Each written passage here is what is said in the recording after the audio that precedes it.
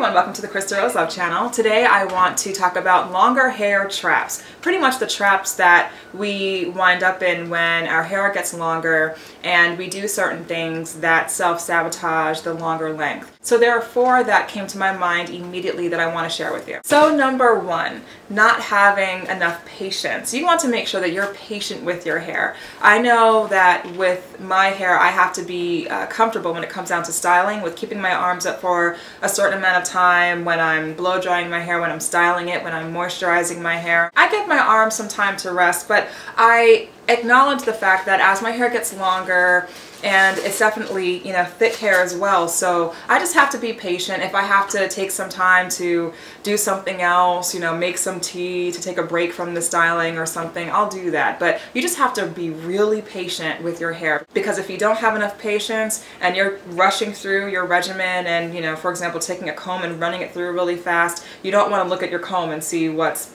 in it, because you might not be happy with the broken hairs and stuff. You want to be as patient as possible with your hair. The second trap that a lot of us run into is not being patient enough with tangles. So tangles are another thing altogether when your hair gets longer. You want to make sure that you engage the proper protocol with dealing with tangles. So for example, when my hair is wet, I am not going to take a comb and just be like, you know, going straight through my hair. I'm going to start with my fingers first. I'm going to finger comb my hair gently from the ends of my hair, even, you know, parting my hair all the way up to my scalp. And, you know, I do this so naturally now, so it's not so slow and mechanical like the way I'm kind of showing it now, but I just gently feel for tangles. And then once I feel comfortable that I got enough of the tangles out with my fingers, then I'll take a wide tooth comb and work my way through my hair, you know, from the ends all the way up to the scalp, but just in general, just working it out and just making sure that I check the comb to make sure I don't see broken hairs in there and so forth. You just want to be as gentle as possible with your hair, and when your hair gets longer,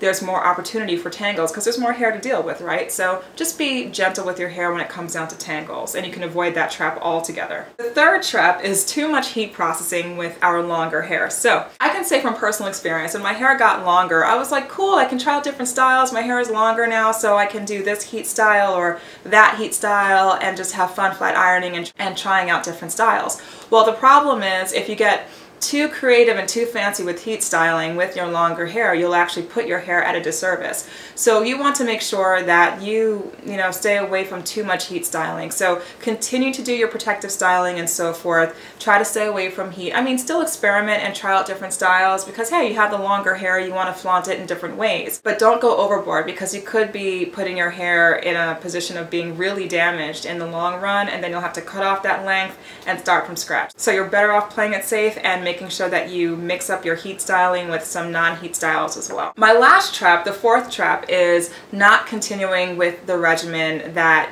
got you the longer hair in the first place. So a lot of us can get excited because, okay, the hair is longer, we can do different things now, we can try out different products and get excited and fancy with it. You don't want to take that risk, especially if you're trying to get your hair even longer than it is now. You want to maintain that regimen that got you to where you are right now. So keep up with those shampoos and conditioners that you're using. Keep up with your protective styling, your satin scarves, your satin pillowcases, your moisturizing, your consistent moisturizing. It's so easy to get complacent when our hair gets to a certain length and we love the way it looks. But if you're really trying to keep up that healthy mane and grow it even longer, just keep up with your regimen, stay consistent with it, enjoy it, love your hair, and you won't fall into the trap of, you know, losing all that length altogether because you got too excited, too creative with your hair and where it is right now. So just stick with the routine that got you to where you are right now, and your hair will thank you for it. So those are my 4 traps. If you have any other traps that you want other people to know about, please feel free to list them below, and I have more videos on the way, so stay tuned.